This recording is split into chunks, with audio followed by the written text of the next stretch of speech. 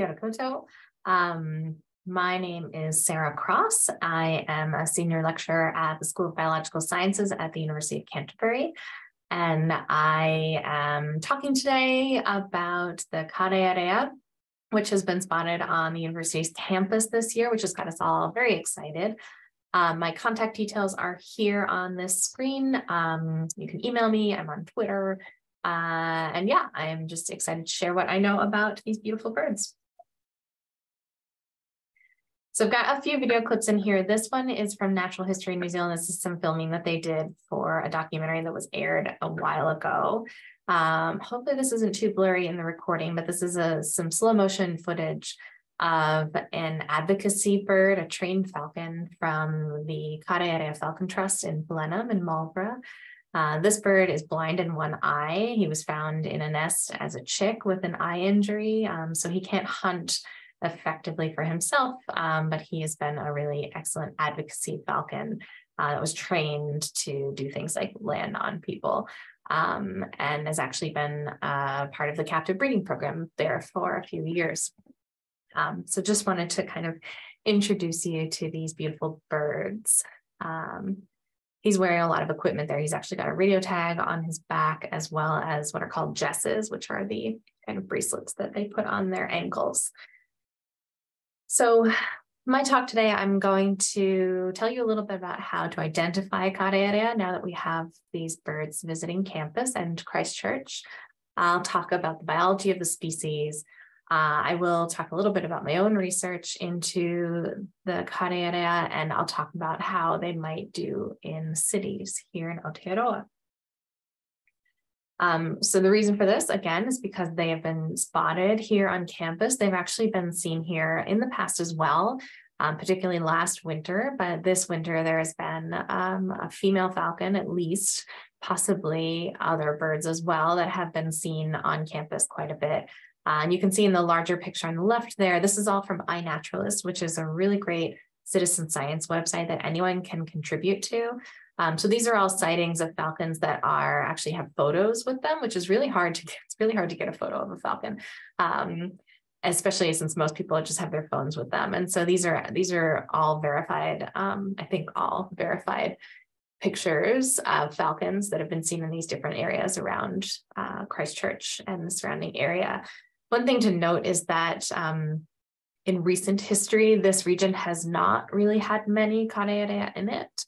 It is these flat plains are not necessarily great nesting habitat in their current state, and there may be a lot of hazards out there for birds of prey, particularly for the Kārearea.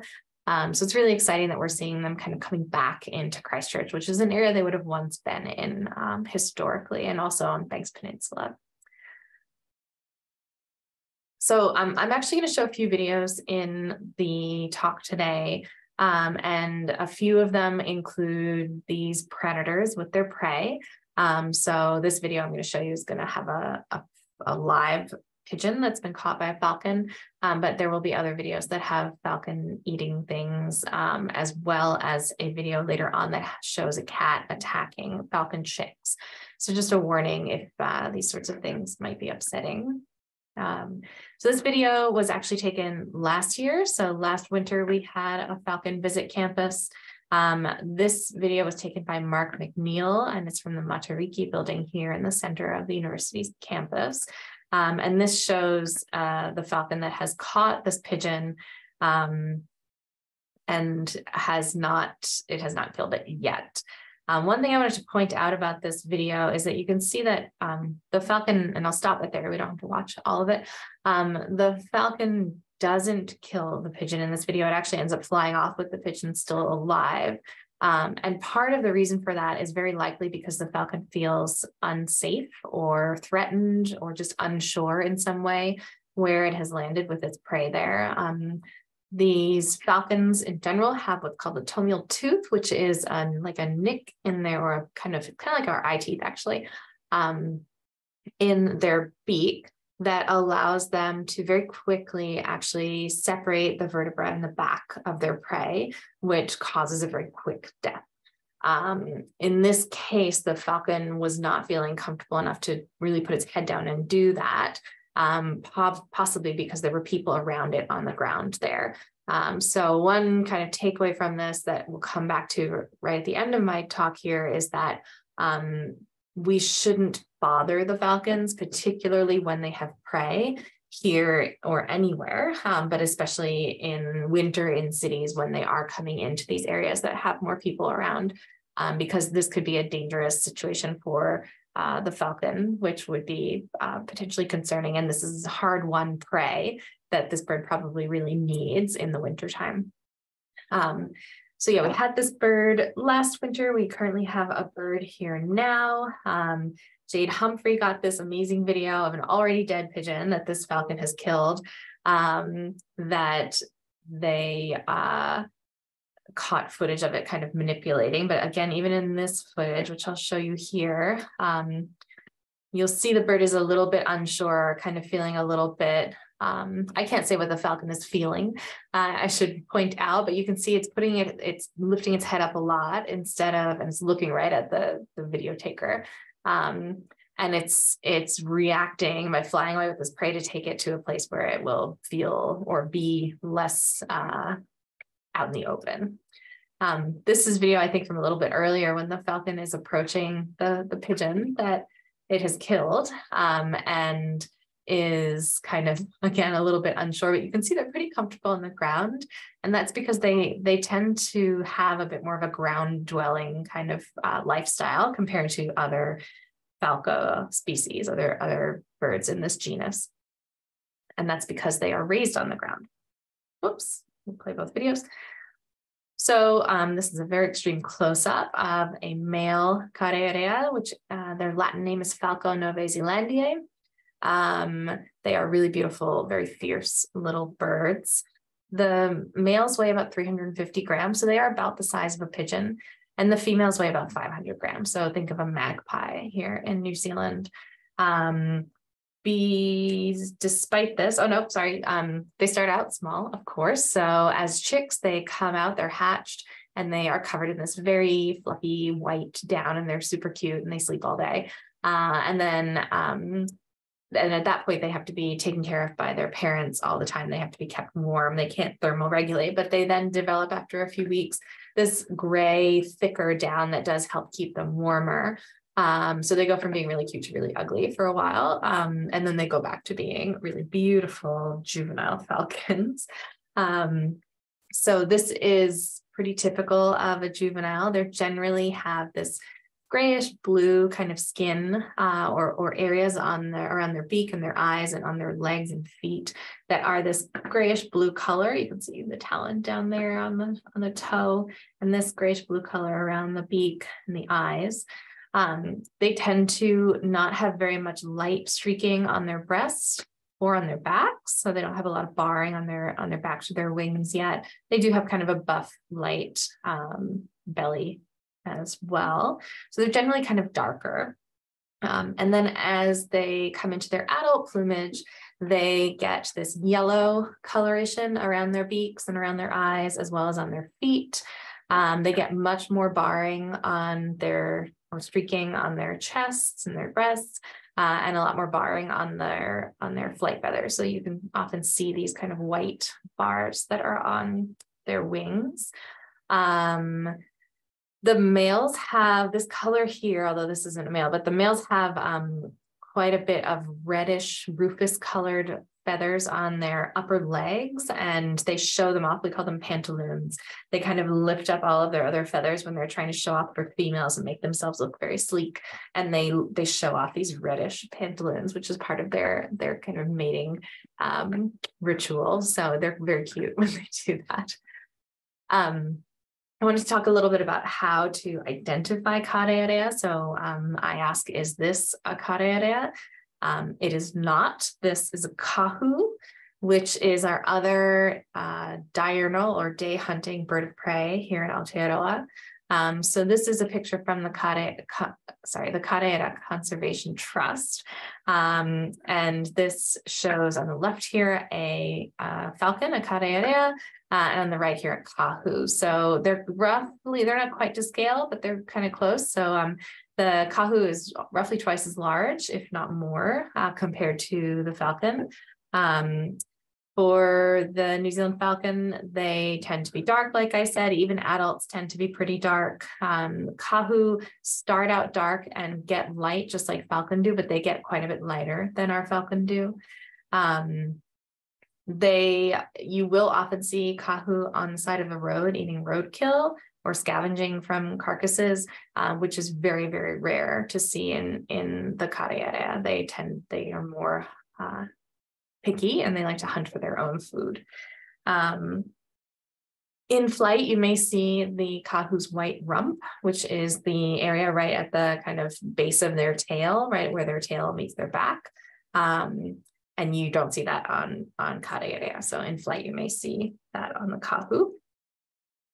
When they are flying, it's often hard to tell how big a bird is when it's in the air.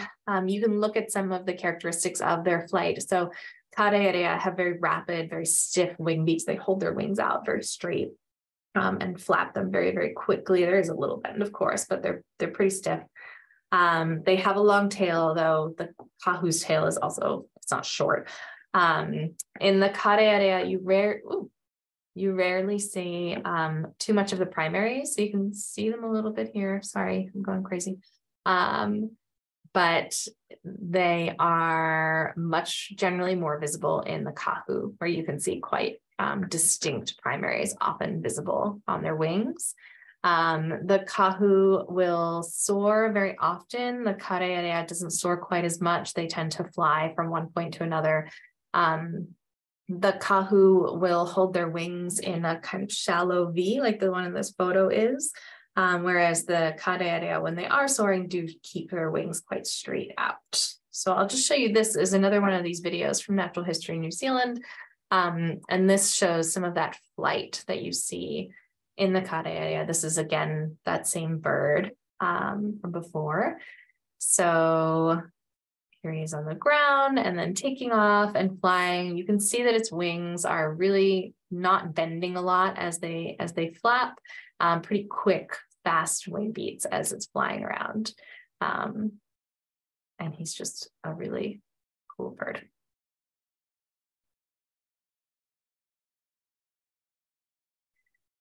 So they're really fierce predators. They can take down prey 6 times their size. So this includes things as big as pheasants or hares.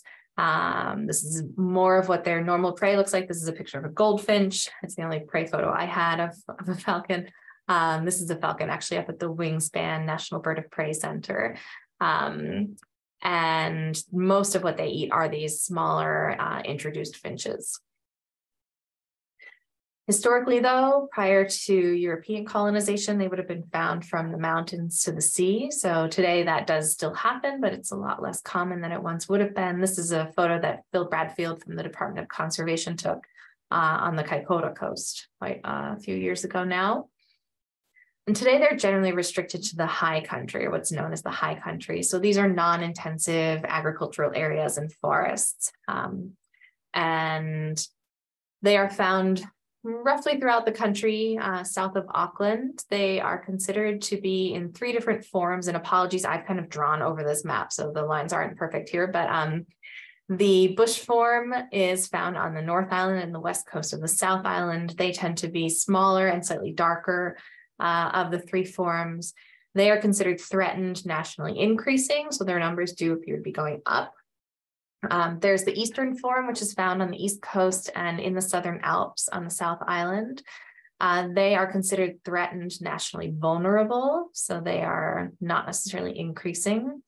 And then the southern form is considered threatened, nationally endangered, and this form is found in Fiordland and Rakiura, Stewart Island, as well as on the Auckland Islands, and they tend to be more intermediate between the bush and eastern forms in terms of their size and coloration. So like many of our native birds, the Kārearea is a ground nesting species. They nest in a scrape underneath, often a fallen log or a boulder or something that provides them with cover from above, which will provide them with cover from rain, but it also protects them, or would have once protected them, from the other abundant avian predators that were once found here in Aotearoa, most of which are now extinct. They don't build a nest, they kind of scrape at the ground. They sometimes will kind of manipulate some of the material around the nest, but they don't bring nesting materials in. On the North Island and in some areas, they can nest in epiphytes in emergent podocarps, but that is not super common to see. They, like many, if not all, of our endemic species, are threatened because they are depredated by introduced mammalian predators. So these nests being on the ground are pretty well protected from avian predators, which is what they would have evolved dealing with. But nowadays, the many introduced predators, from hedgehogs and rats through stoats and cats, all can and do depredate these nests at various stages in their cycle. There are also concerns with persecution, with people illegally harming falcons, with electrocution, and potentially with collisions with glass. So I'll talk about that later when I talk about kind of living with people. I will briefly go through a little bit about my own research. So I am here as a senior lecturer now, but I actually started as a PhD student at the University of Canterbury. And I did my research here with Jimena Nelson and Jason Tilianakis.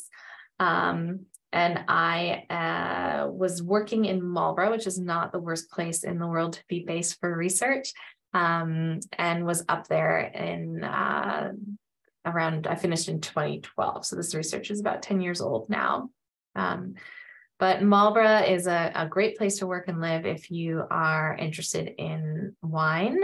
It is a region that is dominated by viticulture, but it also are it's two major valleys that are relatively flat and that are used for viticulture, but that are surrounded by these low intensity grazing lands, forestry, and then some of the higher mountainous areas.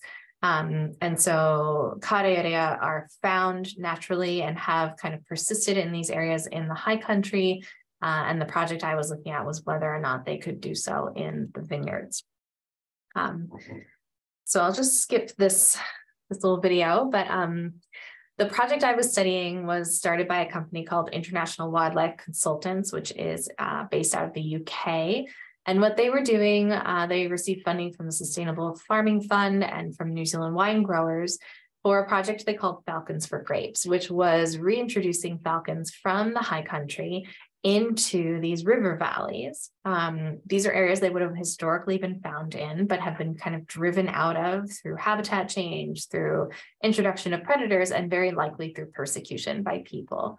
So the idea was their populations are not necessarily, or at the time were not necessarily increasing in the high country, but because there are so many introduced birds that are causing damage to the vineyards, that there would be plenty of food for them in the vineyards if only they could kind of get there. And at the same time that they would then provide grape growers with a natural source of pest control, because most of the birds that are in these vineyards are introduced species, and there are virtually no natural predators for them until there's a falcon around. So as a PhD student, I came into this looking to see if the assumptions of that project were true or were correct. So first, are the falcons are they kind of living by that name of Falcons for Grapes? Were they providing the grape growers with a service by being present?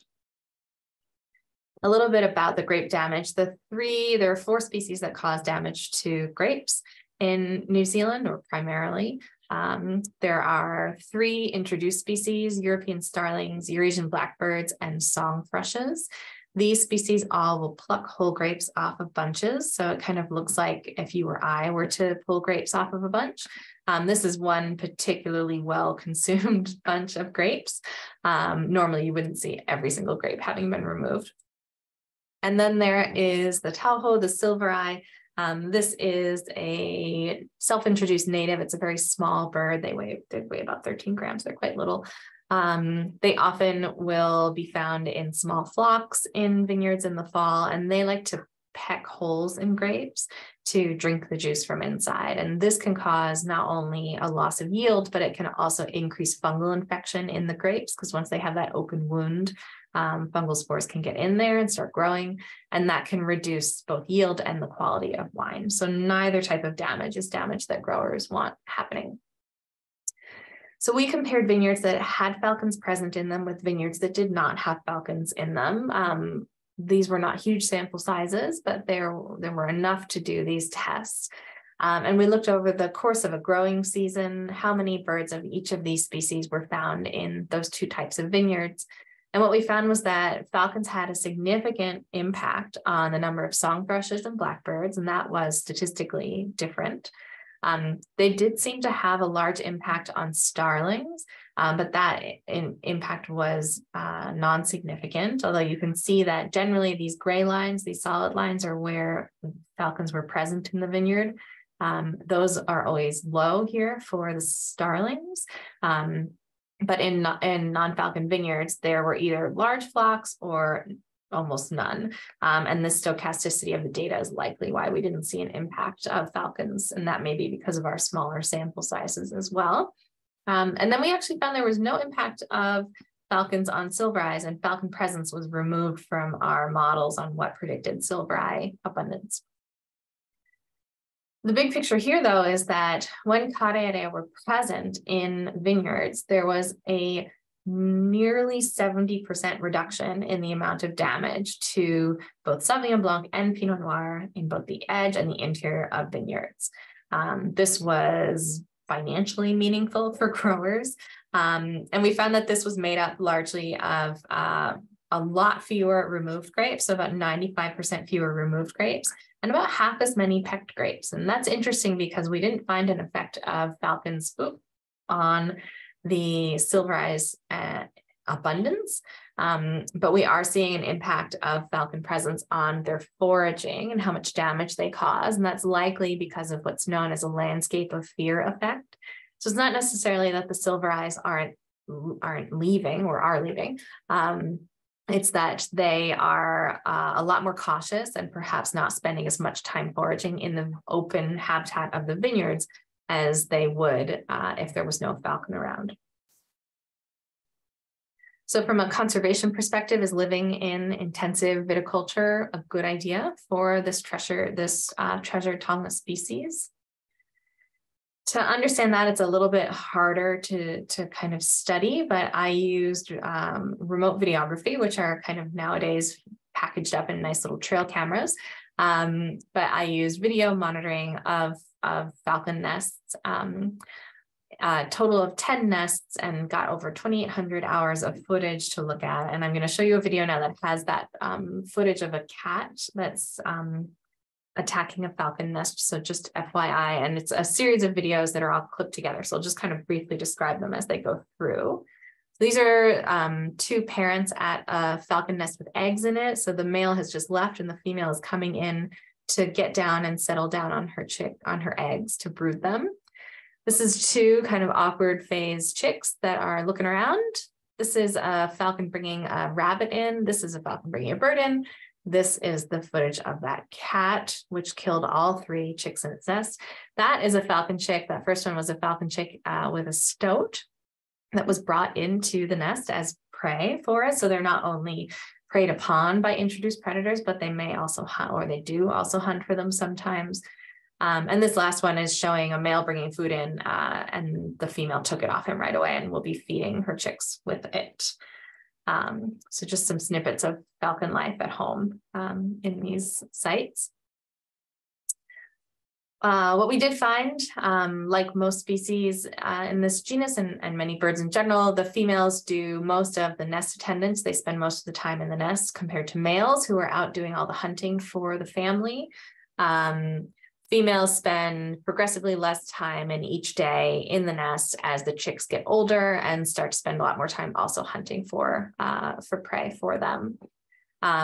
We did find that nest attendance was higher in the vineyards, although this may be related to the fact that vineyard falcons were provided with food ad hoc if they wanted it by the vineyards themselves. We never saw them providing that food to their chicks. I think we actually know we did see it in one nest, but they may have been supplementing their own diet with the food that was provided to them. But in any case, the management in the vineyards was allowing the females to spend more time in their nests. We did an experiment using wax eggs to try to understand whether or not eggs were more prone to being preyed upon by introduced predators, or any predators actually, in the high country, which in this case is called hills, or in the vineyards. We made these eggs, we kind of colored them to look like falcon eggs. We scented them, we left them to cure outside for many weeks and scented them by placing them in amongst a lot of falcon nesting material from the captive falcons at the Kārearea Falcon Trust. And then we placed them out in these different habitats for 4 weeks, which is the duration of incubation in this species. We checked them after 2 weeks. They were tethered to the ground using this wire kind of tether, so they couldn't be taken away. And when predators tried to chew on them, they left marks, and they were very easy to then kind of line up with the known kind of bite marks of different predator types. So we found that more of the hill nests were predated at 2 weeks, and more were predated in general, 63% versus 38% in the vineyards. Stoats, which is this orangey colored middle kind of bar inside the stacked bar chart, were found as predators. They did attack a number of the eggs in the hill nests and were not present in our data, for the vineyard nests. And they were, someone's knocking at my door.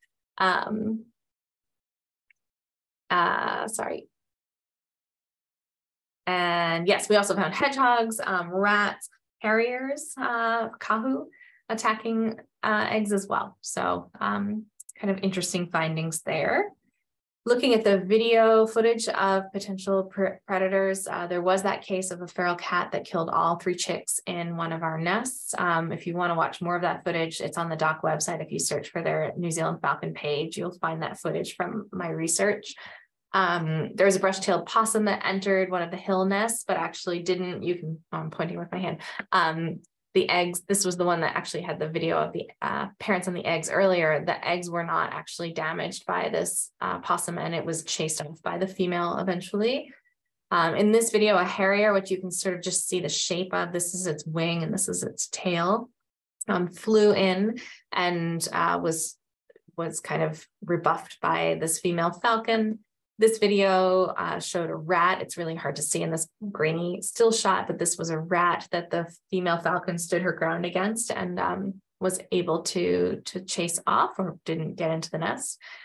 This is a vineyard nest. This is showing this nest and this nest were both raised off of the ground in mussel barrels from the mussel farming industry that were opened up and filled with nesting material, or material that they could nest on as their scrapes. So these were birds that nested on the ground, and then their nests were raised up into these barrels, and they used them, which was really cool. And that protected them from predators like this hedgehog. So this was in a vineyard. This could have been a predation event had that bird been on the ground. And then this last one is showing a stoat, which attacked this chick. It's actually the same chick that was in the video that you saw earlier that was carrying a stoat in her beak. That was fed a stoat by her parents. This stoat came into that nest when that chick was actually quite old and basically ready to fledge, and it attacked her. And in the video, we saw her in the dark fly off with this stoat attached to her rump. And it's, a close-up video, so we didn't really see what happened after that. And we couldn't find her. We were doing observations of the juveniles after they left their nest, and we couldn't find her when we went back to watch her, when we presumed she would be out learning how to fly and playing around. But actually we went back another week later just thinking we should check just to see, and we did find her again. So she managed to survive that very kind of terrifying, I guess, first flight with a predator attached to her backside. What do falcons eat? In both the high country and the vineyards, and that the high country kind of includes forestry as well in this case, they predominantly eat introduced species, and they actually eat them more often than expected given their abundance in the surrounding habitat.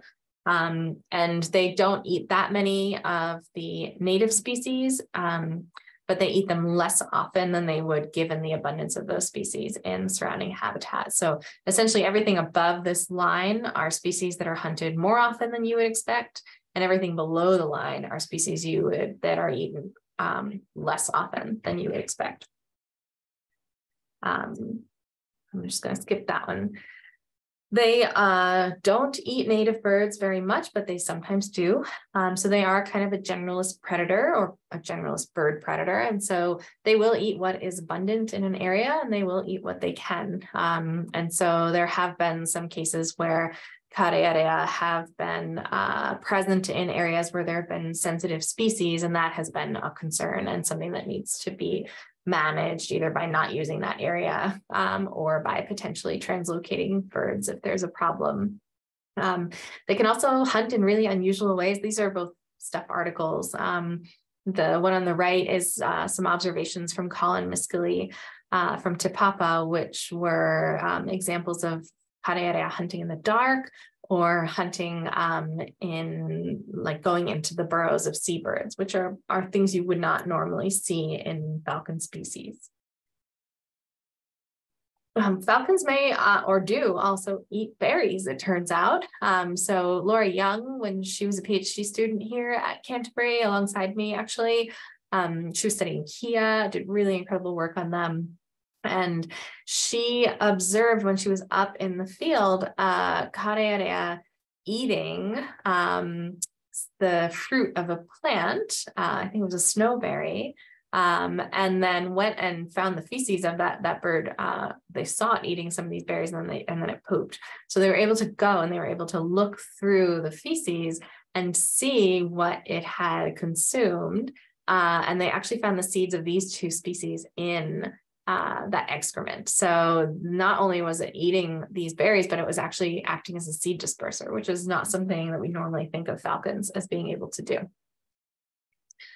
Okay, so falcons in my study appeared to be no worse in intensive vineyards than they were in the high country. So that kind of is a good place to start thinking about how they will fare in cities. They are found in our cities here in Aotearoa, so they're pretty rare here in Christchurch, but they're quite common in Wellington. There are even breeding pairs in Wellington. The Wingspan National Bird of Prey Center in Rotorua has been releasing chicks in Rotorua and in Taupo. There have been Kārearea in Queenstown, in Blenheim, of course, where I was doing my work, in Nelson. I was once playing a football game in Nelson, and the Kārearea flew right over the field. So they are living alongside us in a lot of places throughout the country. Part of this may be because there is plenty of food in most of our cities. So there are particularly a lot of feral pigeons, which are a major problem in some cities because they can reach really high numbers. And part of the reason they might have such a high abundance in our cities is because we don't have natural predators for them. So falcons may be responding to the presence of a lot of this food by coming into cities, and they seem to be more common, at least in Christchurch, but I think in other cities as well, as winter visitors. So we're seeing these birds come in the winter where there's a lot of food available here, and there may not be as much in some of the high country habitats. I highlighted pigeons here, but I should really point out that they will hunt for, and likely most of their food is going to be some of those smaller introduced finches as well in the cities. So all of the risks that are potential risks for these birds in the high country are definitely also a concern in cities. Predation may be a concern there. They are nesting in some of our cities, and we can in cities have pretty high abundance of some of the introduced predators. I think we'd have to be particularly careful with both feral cats and unowned cats, and potentially with pet cats in our cities. depending on what their lifestyles are like and their potential to cause a lot of harm if a falcon was to nest in a city. There are certainly concerns with persecution, with electrocution, and with glass. So I'll talk about electrocution first. The big issue for Kārearea, which is also a problem for other larger birds in Aotearoa, is that these transformer poles that you see all around the countryside as you're driving around, these are taking the high voltage transmission lines, which I've kind of badly photoshopped in this picture, but taking those lines and transforming the voltage into the voltage that we use in our homes and offices and all situations. These lines, when they come down, are not insulated. So they are live. And the box itself is grounded. So if anything was to land on this box, which kind of presents itself as a nice place to sit, and touch any one of these wires or touch the two wires as they're flying in, they would form a circuit and that electrical current would pass through them. So in many situations, electrocution does not appear to be as big a risk, because when there are lots of natural perches, lots of trees available for Kārearea to perch in, they don't necessarily need to use those power structures. But as we remove trees from the landscape and replace them with, say, housing or agriculture, particularly housing means removing trees and actually putting more transformers in, this can lead to fewer and fewer natural perches for birds like Kārearea to use, which may end up having them perching on these transformers. So this photo on the left does show two different falcons perched quite close to one of those transformer boxes. And you can see they're very at risk there of being in a situation where one of them could put a wing out or could kind of try to clean its beak on one of those wires. But there is really good work being done now to try to remove this risk from our landscape. And I should point out that in some areas of the world, like in North America, most transformers have to be insulated. So this is not it's purely a problem here in Aotearoa, but it is something that is mandated in many parts of the world as a way to mitigate the risk to birds of prey in particular. So Marlborough Lines and the Otago power company Aurora Energy are insulating their old power lines to protect the Kārearea because of the fact that we know that this is a particular risk for them and has killed a lot of birds. Persecution is also a big problem. There's a history of persecution of birds of prey here in New Zealand. People do still illegally continue to harm them, particularly people do shoot them sometimes. They are taonga species. They are fully protected endemic species. It is highly illegal to do this. And it's really, really sad that it does sometimes happen. We think it's happening less, though, as we all learn to treasure these birds. And part of the effort that I've been involved with, and that continues today with the Kārearea Falcon Trust, is work to try to educate kids and the community about these birds and introduce them to these birds and to kind of get to know them so that they realize how special that they are and how cool it is that we get to live alongside them. And I'm particularly proud that in Blenheim, in Marlborough, quite a few of the sports teams have been renamed the Falcons in the years since we started doing these school programs up there. The other hazard I want to talk about is glass. So this is an iNaturalist, one of those points on the map I showed you earlier. This is an iNaturalist observation of a bird that actually flew into this glass building in Lincoln, here in the Canterbury Plains. The video that I showed you from Matariki, the reason that that videographer actually noticed the bird in the first place was because it flew into the window and made a big loud bang before it went down to take that pigeon. So in that case, the falcon did survive. In this case, in this photo, the falcon died. Glass is a really big hazard for birds around the world. The photo on the right here is showing some of 3,000 birds that died in Toronto. It's from a group called FLAP in Canada, who go around and they have citizen scientists that collect the birds that collide with buildings and die. But it's probably not as big a problem in Aotearoa because we don't have as many migratory birds, but it potentially can be a really big problem, especially as our cities become more biodiverse, which is something that we should all celebrate and treasure. And as buildings modernize and replace or put up large glass facades. So I'll kind of highlight here is that the Wellington Cable Car Museum, I think, had problems with kereru flying into their windows. So you can see the imprint of one here. And so they retrofitted their windows with this bird-safe glass kind of alternative that can be put on windows after they've been put up, which has these many dots in this grid pattern. That usually doesn't alter the view that much unless you kind of focus in on the dots. You really don't notice them, but it does make it more visible to birds and really reduces collision risk for birds. So that's something that I think we should be keeping an eye out on. It's very likely to become more and more of a problem throughout the country. So if you want to learn more, you should go to the experts, the Kārearea Falcon Trust in Marlborough and the Wingspan Bird of Prey Center in Rotorua.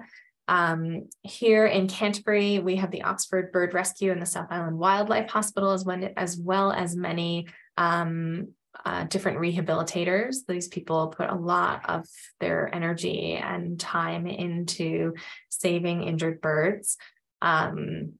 If you do on our campus find an injured bird or anywhere in Christchurch, you can contact me. You can contact any of these organizations, actually. You can also reach out to the Department of Conservation. Their rangers will help you. And hopefully you're not ever in that situation that you have an injured bird that you have to try to help. I did want to point out, I really hope that Kārearea remain in Christchurch and continue to visit our city. And I would not be surprised if we start to see them nesting in the Port Hills area in the near future. If you are ever in close proximity to a falcon nest, you will know what this photo looks like. Please don't get in very close proximity to a falcon nest. I was in this video doing my research and had special permits to be able to be this close to the birds. And I certainly did not like being there, as you will see. And we got in and out as quickly as we could to change batteries and stuff, but never actually only went into the nest to put the cameras down and then had all of our recording stuff about 50 meters away. So this is at 50 meters away from a falcon nest, but this is what happens. I'm still wincing about this. So thank you for watching. Please do reach out via email or Twitter, or if you're a student and you want to come see me on campus, please do. And yeah, if you have any questions, let me know. And please report your falcon sightings on iNaturalist or eBird or however you would like to. So thank you very much.